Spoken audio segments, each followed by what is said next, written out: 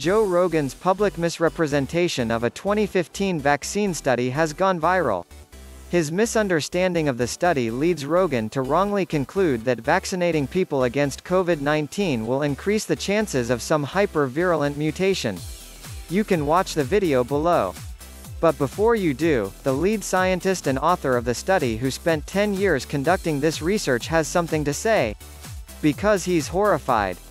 Joe Rogan is getting this completely wrong, says Andrew Reed, professor of biology and entomology at Pennsylvania State.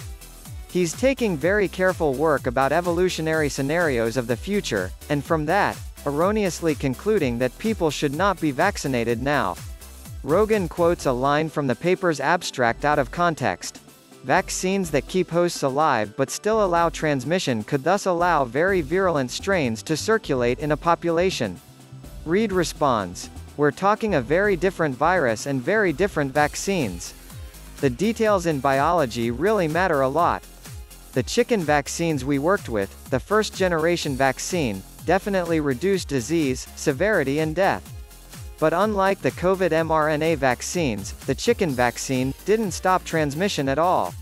And this is one of the key differences between what was being studied in Reed's paper and our current situation with the global pandemic. Those vaccinated chickens just kept churning out the virus for weeks and weeks and weeks. Again, this is a key difference. It's a very different virus from SARS-2. A key issue here is transmissibility. More transmission increases the likelihood of mutation. Thankfully, COVID-19 vaccines reduce transmission and reduce opportunity for mutation. Think about what's happening with evolution, offers Reed. Mutations can occur anytime the virus replicates. So the more replication, the more variants are generated.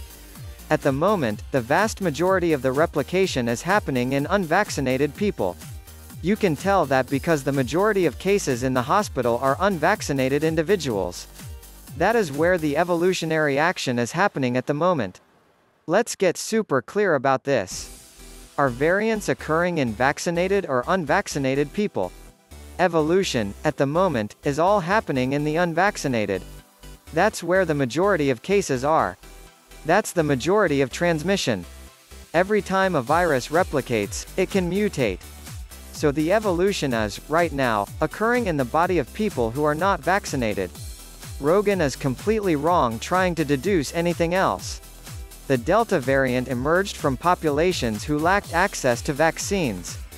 Delta came in India where there was crazy amounts of transmission, not amongst the vaccinated, but amongst the unvaccinated. That's what we need to stop. The unvaccinated need to either get vaccinated or socially distance, mask up, stopping transmission. That's the trick here.